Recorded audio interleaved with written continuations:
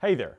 In this video, we're going to explore the publish-subscribe messaging pattern, a powerful and event-driven way for applications to stay connected and share information. We'll delve into the workings of this pattern, explore its advantages, and share real-world examples to illustrate its practical applications to a variety of situations.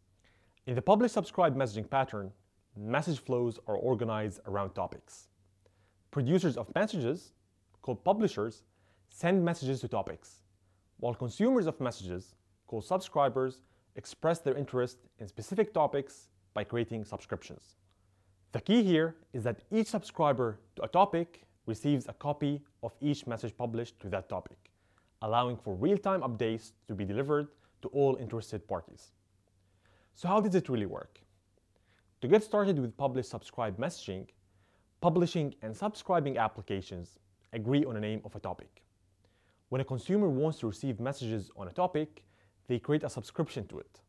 Then, any message published to that topic is delivered by the message broker to all matching subscriptions. Each subscriber gets a copy of the message. However, new subscribers will only receive messages published from the moment they subscribe and onwards, not previous history of messages. Publish-subscribe messaging is highly beneficial for keeping multiple applications informed about the latest events and updates. It enables real-time communication and allows applications to receive relevant information as soon as it's published. This pattern is highly scalable and can be used to manage a large number of subscribers efficiently. The chances are high that you've subscribed to a newsletter before, at least once. Newsletters are a perfect example of publish-subscribe messaging. When you subscribe to a newsletter, you start receiving the latest news and updates from the moment you subscribe and onwards. You won't receive past newsletters, but you'll stay informed about any new information as soon as it's published. Another example is an airline sending flight updates to passengers who have subscribed to receive updates for their specific flight. When a flight delay occurs, the airline publishes a message to the relevant topic, and all passengers subscribed to that topic receive the update simultaneously.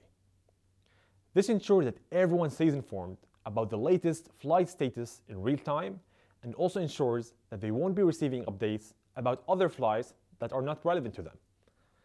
In conclusion, the publish-subscribe messaging pattern is a powerful way to keep multiple applications connected and informed about real-time events and updates. By understanding and implementing this pattern, you can leverage its benefits to create dynamic and responsive communication solutions for your applications.